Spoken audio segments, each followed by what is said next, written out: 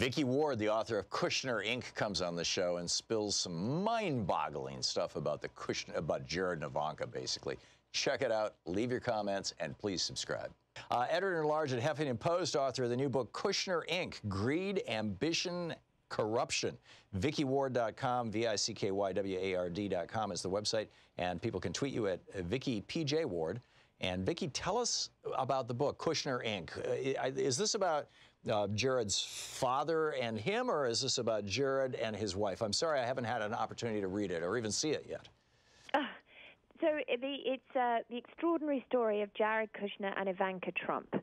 And it's really the story of two people who are not what I think we all hoped they'd be, not what they seemed. You know, the real story, you know, Jared and Ivanka, unfortunately, are not the moral center of this administration, which is what a lot of people hoped at the outset. They're not the moderating influence. Well, this is how the media characterized them. You know, they used to be Democrats. They're reasonable people. They're young. They're attractive. Right. Isn't this sweet? They'll moderate crazy old Donald. It's not the case, huh? Right, and I think that the book shows that actually these two, you know, and you mentioned Jared's father, Charlie, that these two, because of their backgrounds and because of the culture that they come from, are very entitled and very disdainful of rules, including the rule of law. They really believe that rules are for other people. And, you know, this has created all sorts of problems, actually, just on a small level in the working environment of the White House, because, you know, most people go into government for public service, and they have to divest of all their assets, stocks and shares, of everything they have to avoid conflict of interest. Jared and Ivanka really haven't divested at all. It's as if, you know, that they're in, you know, rules don't matter for them. And, you know, this has all sorts of really serious ramifications. It affects, you know, the way they've conducted themselves in domestic policy and in foreign policy. And I think the book makes the argument that it's really dangerous for this country. So how did this whole myth of Javanka, of Jared and Ivanka being, you know, these wonderful, helpful people, how did this evolve? Where did this come from? Was this an intentional thing? Was this like, you know, they hired a PR firm to push this out into the media sphere? Or was this just, you know, wishful thinking on the part of, you know, all of us? Or, I mean, what? No, so it's really interesting. So Jared and Ivanka are very similar people. And both of them sort of consider public relations number one priority. Ivanka once said, you know, perception is much more important than reality. She actually wrote that in one of her books. And, you know, both of them, I say in the book, have been sort of programmed or programmed themselves for different reasons to sort of appear as the far more sort of sophisticated, shinier, glossier version of their respective fathers.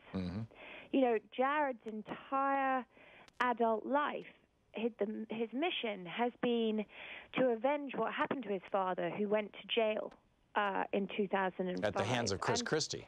Yes, and to rehabilitate the Kushner family name. And I say in the book there was actually a really considered three-point plan that was cooked up by the public relations guru, Harold Rubenstein, that, you know, the Kushners had to sell up out of New Jersey and buy a trophy building in New York. That was part one. Part two was to buy a media outlet so they could control their image. And the third was for Jared to date someone prominent.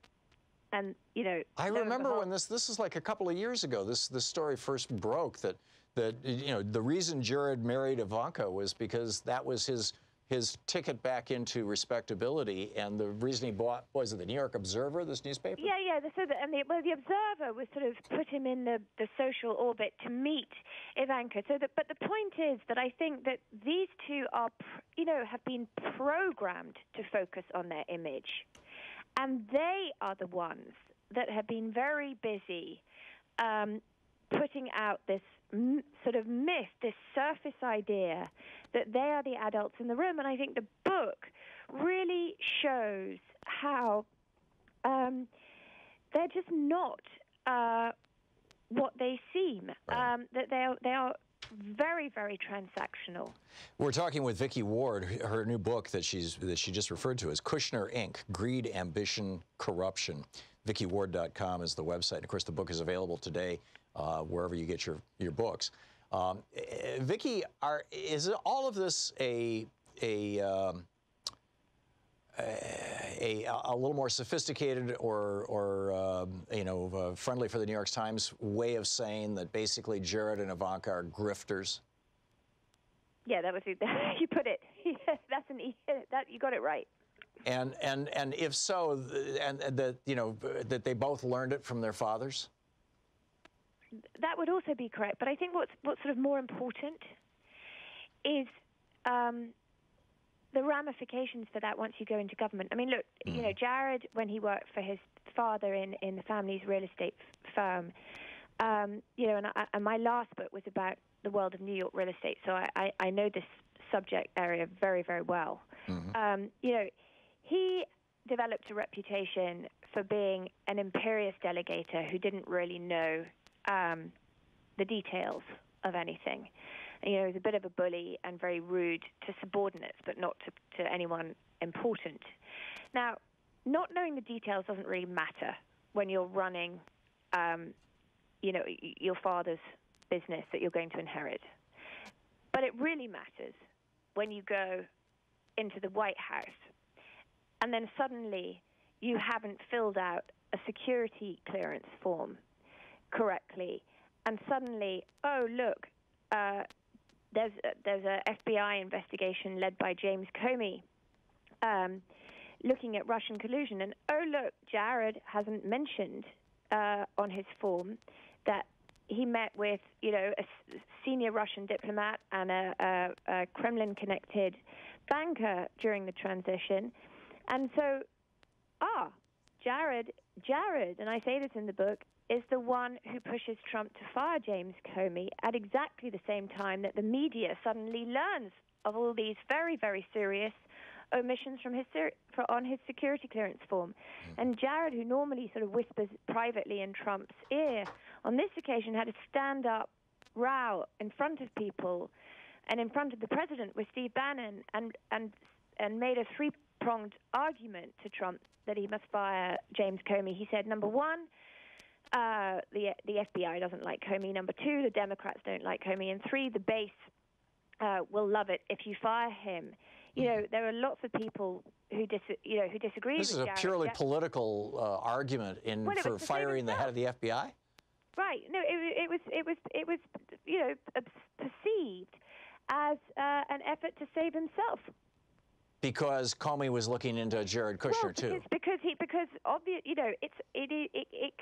a felony not to fill out a security clearance form correctly. But is Jared so short-sighted that he thought that he's committed a crime, the head of the FBI is looking into this crime, get rid of the head of the FBI and the criminal investigation is going to go away? I mean, if that was his logical thought process, that seems like the thought process of a pre-teenager. Right, but these two people, Jared and Ivanka, you have to think of them a bit like Inspector Clouseau.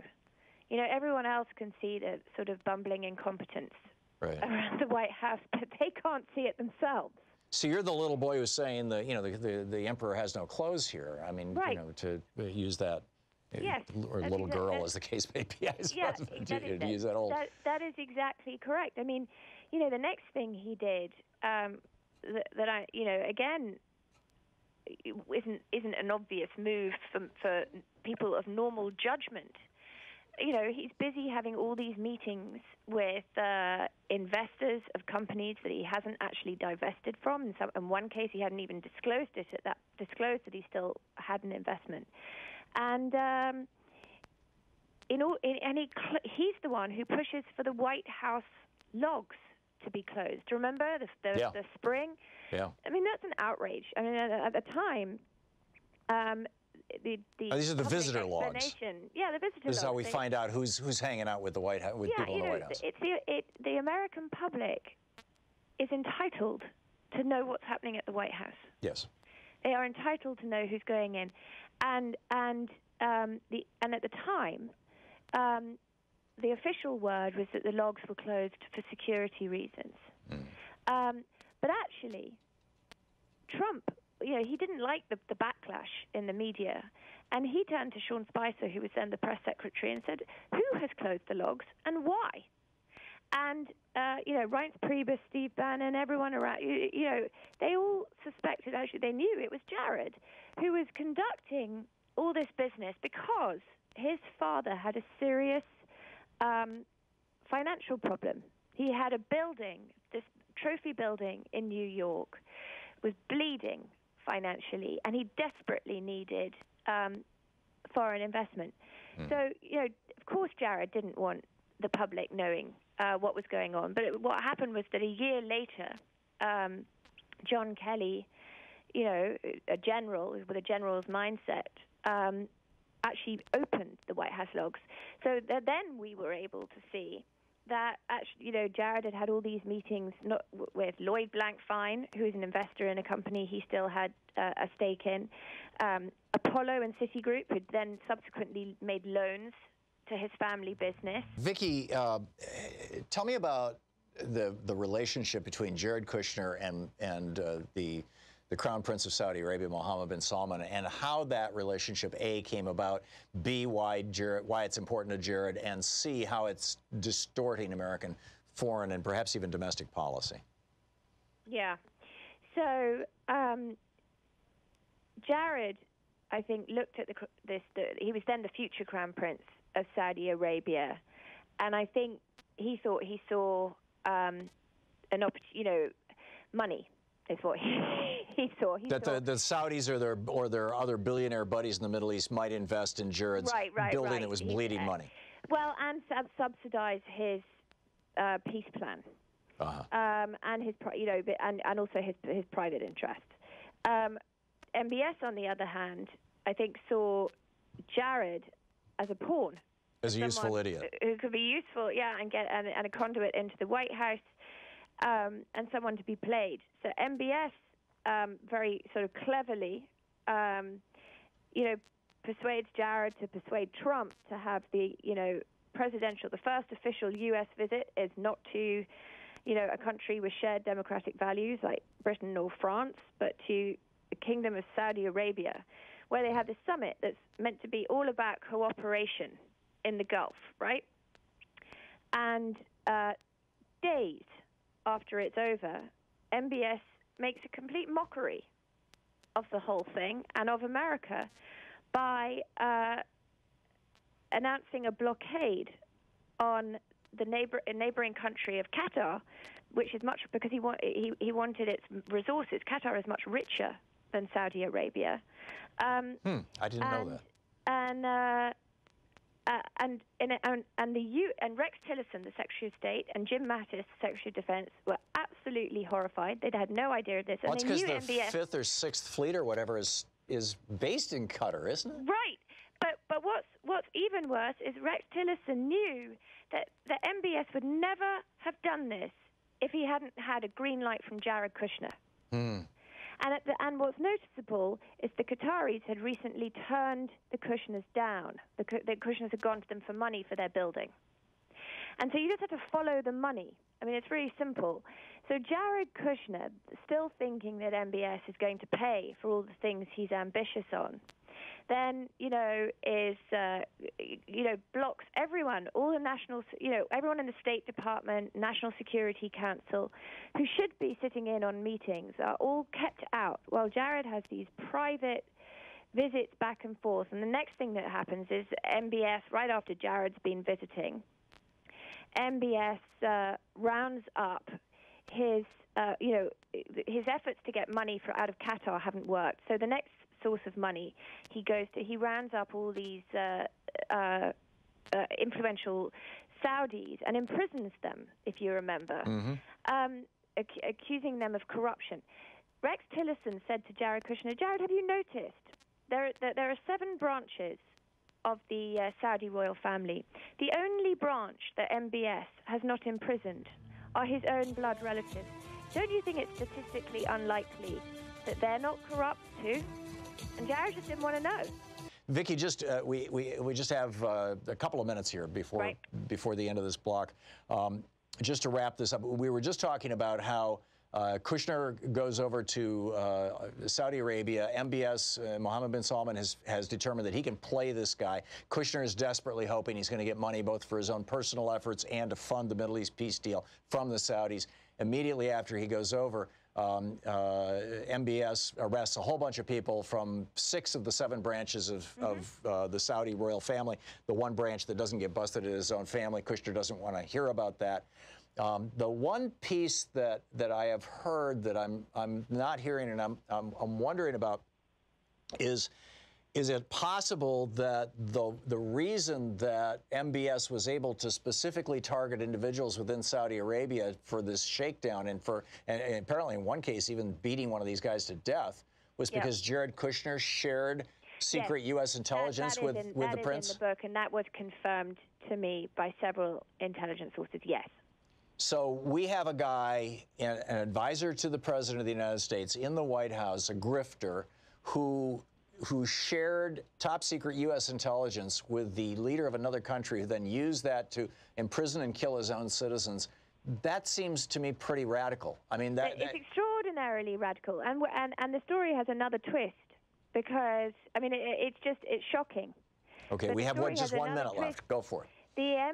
So then we get to spring of 2018, MBS comes to the United States, and the president asks him for $4 billion to help rebuild Syria. And MBS says, actually, I don't have enough money because he spent so much money on this very brutal war in Yemen, and oil prices were down.